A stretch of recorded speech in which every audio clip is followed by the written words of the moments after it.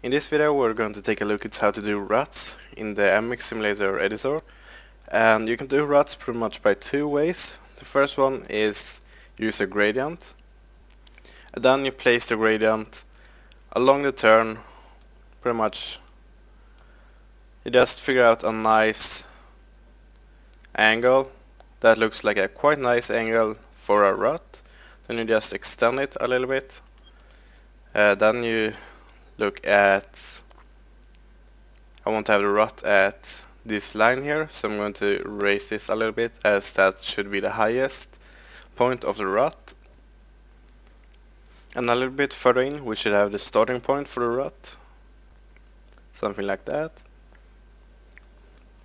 And then it's just how you like to do your ruts.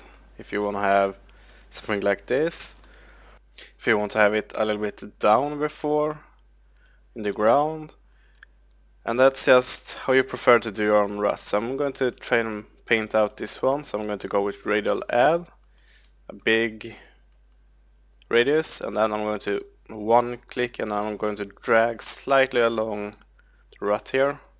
I'm going to press U, so I update the back buffer, and then I'm going to go over to the rut. And one thing to notice here is if you have a too low resolution on your track, where you have like one terrain.png pixel is equal to 1 foot, the rut may be choppy. The only way to fix that is to change the values, the terrain.hf, but then you have to change the shadings and the terrain.png and all of that. So that's something you need to consider before making the track. So let's see here. It's a huge rut, but it's a nice one, so you'll get the idea. Maybe just go for a little bit smaller one, so I'm going to delete this one. Go zoom in a little bit, so you can see this is about 2.5 feet. That's quite high for a rut, so I'm going to go with a little bit of lower values here. Something like this maybe. We're going to do this again. And just by looking at this, I think that looks a little bit better. And as you can see, this looks a lot more like a rut or berm slash rut. One thing to know is if you are making a rut like this, and if you want to have it curved in before, like just let's say like this, you want to notice that this part around here should never be in the way of exiting a rut. You should always be able to exit a rut without having a big trouble with this, because that's one thing that differs a lot from reality with this game, is that this edge is really noticeable, and the ruts can be really hard to ride as well if there is an edge here in the way. But I don't want to have a rut here, not with a gradient, so I am going to move on to the second method of making ruts, which is a method that I find way better. So I'm just going to move away the gradient here, and now we want to go into raise. The way we're going to do this is raise the ground where we want to have the rut. So I'm going to show you that right now. This is based on a tutorial from Rafagas, and he wrote it in the forums.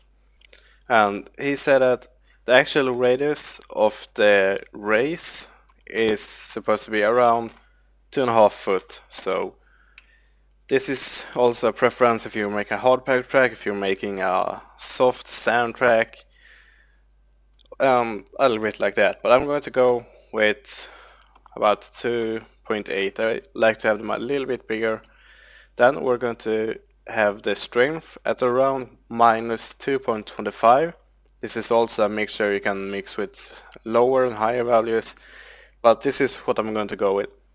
So let's say I want to have this rut starting here and go all around the turn. And the benefit of this one is we can make a rut that goes here, here, here.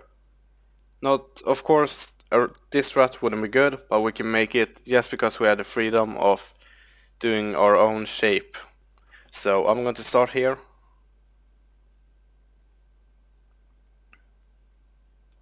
So I painted this one and that quite messed up. So I'm going to restart. I'm going to start at this point and exit here.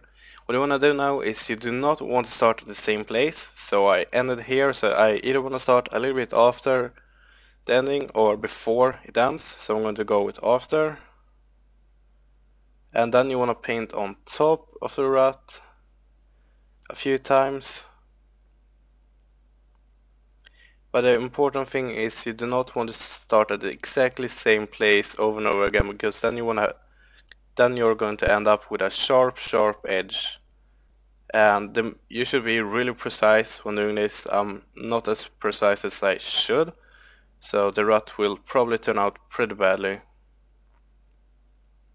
And due to the lighting, as you can see here, you can't really tell where it starts, so you could either put a finger onto the screen or try to see, or you could do pretty much any way you want. But that's due to the lighting, so if you change the lighting file, the ruts could pretty much disappear, or they could be better. But fixing the lighting is probably something you do last. So I've now painted the rut a lot of times. I'm going to press U so it updates. And I can see that the height, it's a pretty good height actually. I'm going to go back and press U once again. A little bit better. And it's actually not a bad height for a rut here. So I'm going to stick with this and pretend that this is the perfect rut and it's super awesome. Next thing we want to do is we want to go to lower. We can set this one to about -350. We want to ramp up the radius, so about one more Raphagas says for raise 2.50, lower 350, but about one higher or a little bit more. So I'm going to go with 395. I think this is good. So here I'm going to start to paint the inside of the rut, and you want to make sure that the outer line of the circle never goes on top of the rut. So it did that just there, so I'm going to delete that one and repaint. And as with this one as well, you do not want to end and start at the same place. You always want to have a little bit difference. And as you can see, I'm messing up this a little bit. Usually I take a lot more time for each rut, but this is a tutorial and you should get the idea rather than me showing the perfect example. And in my experience, you can extend the lower part of the rut a little bit further than the raised one, because then you have like a smooth line to exit on. But again, it shouldn't be too low to exit the rut at any given time. And as well as it could start a little bit before. And let's say you pretend that this is a turn where you're extra hard on the acceleration at this particular area, so you can paint a few extra times around this area to make the impression that the bike has been given more gas here and dug deeper. So I'm going to update, go out to the editor, press update once again, and go into, and I don't know if you can see it, but I can see there's a slight lowering here, and I think it's more visible here.